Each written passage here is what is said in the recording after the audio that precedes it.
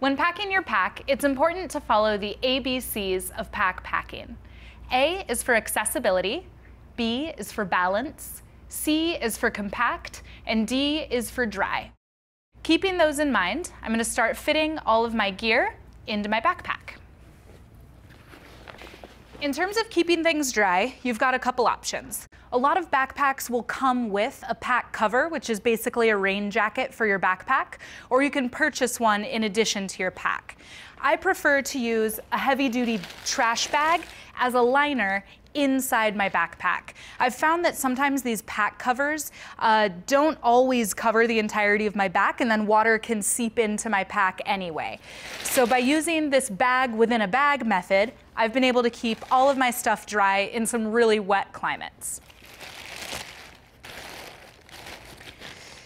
Now, in determining what to put in my bag first, I'm going to focus on A, accessibility, and B, balance. I don't want to pack something I'm going to need while I'm hiking on the trail in the very bottom of my bag. So something like my sleeping bag, I'm not going to need during the day. Also, when I'm trying to pack a balanced bag, it's important that I have a broad base of support down on the bottom, and my sleeping bag will give me that.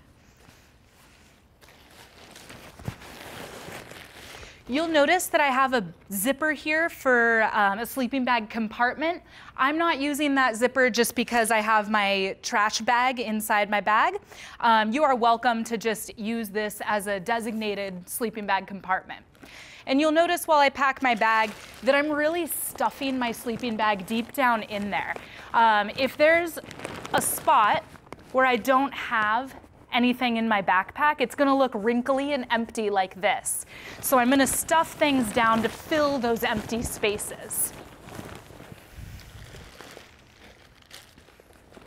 When I think about weight distribution, I want most of the heavy things in my backpack to be towards the center of my back so that I'm holding it where my body is strongest.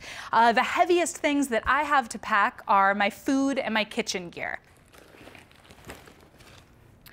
All my food here, it's already been distributed between me and the people that I'm going hiking with. And I've got all these little tiny kitchen things that I can actually just pack inside my pot. This pot is an example of what I call dead space. So if I were to pack my pot just like this, then I've got all this space that's not being taken up by any of my gear. So I can put my fuel bottle, my stove, soap, eating utensil, and lighter all inside that pot, and that's going to help save me a lot of space. I'm going to put this pot, which has some heft to it now, right on top of my sleeping bag. And instead of just setting it on top of my sleeping bag, I'm really going to push it on down there. Food is going to be pretty heavy. Because I've got Ziploc bags, which can be slightly fragile, I want to make sure that the Ziploc bags aren't packed next to the edges of my pot, which could be slightly sharp. So I'll start with things like my peanut butter, my summer sausage, and my tomato paste, which can't really be ruptured by that pot. And I'm keeping those bulkier items like the peanut butter and the summer sausage really close to the back of my pack, which means it's going to be closer to my back. If I packed it close to the front of my pack, then it might pull me over backwards.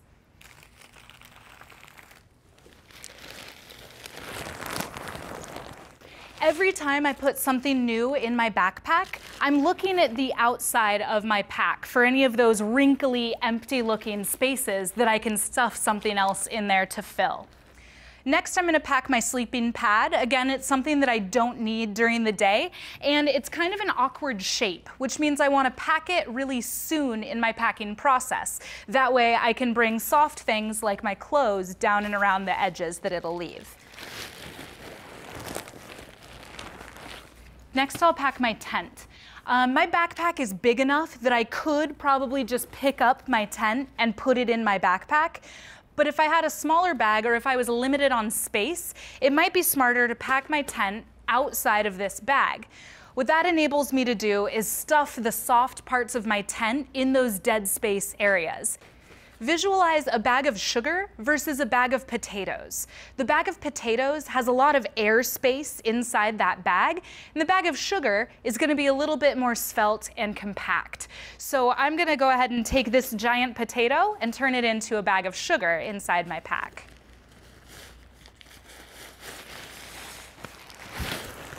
Tent poles can be a kind of tricky thing to pack. You can either try and stuff them to the side of your pack on the inside, or you can always strap them to the outside, whatever you prefer. Because I have such a big pack for what I'm doing here, I'm going to go ahead and stuff them down on the inside.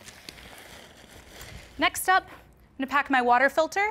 This is something I might want accessible during the day, so I'm actually going to put it in my outside pouch. Now, I left my clothes till last because they're soft, so they're easy to stuff down into those dead air spaces. I'll start with these smaller items like gloves and socks because, again, they're pretty easy to push all the way into the deep recesses of my pack. Now, there's two types of backpackers. There's people who fold their clothes very nicely, and then there's people like me who just tend to stuff things wherever they happen to fit.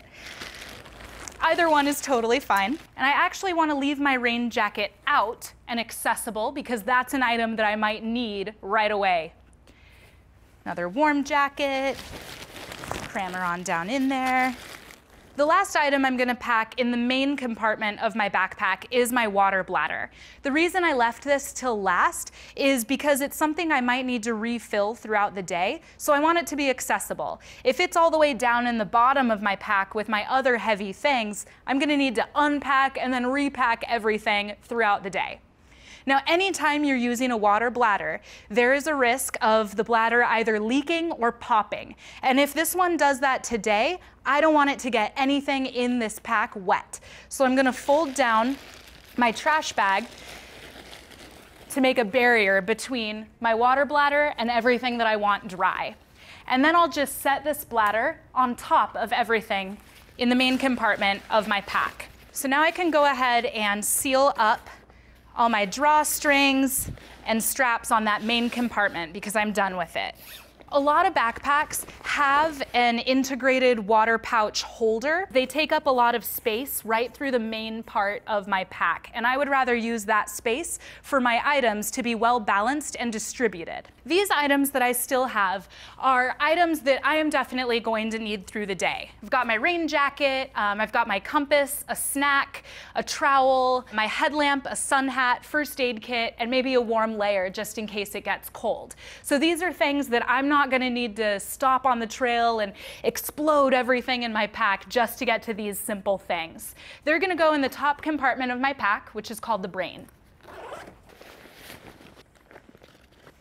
And my brain's actually a little bit small for what I have out, so my first aid kit I'm going to go ahead and put in my front pouch with my water filter. Now I'm going to revisit my C, compact. You'll see I've got a lot of straps just hanging out around my pack, and if I pull these tight, I can make my pack even smaller. Now I'll buckle my brain down so it doesn't tip back and hit me in the head while I'm hiking. All right, and then I'm kneeling on my sleeping pad. I'm going to bring it with me, even though I packed an inflatable pad, just to give me something to sit on at camp. And it just folds up nice and small and straps to the bottom of my pack on the outside.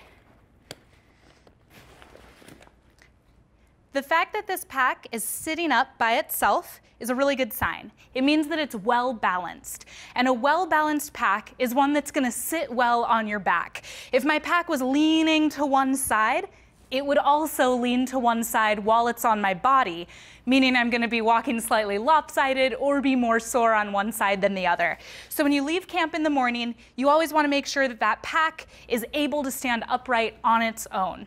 And that's how you know you're in for a good day of hiking.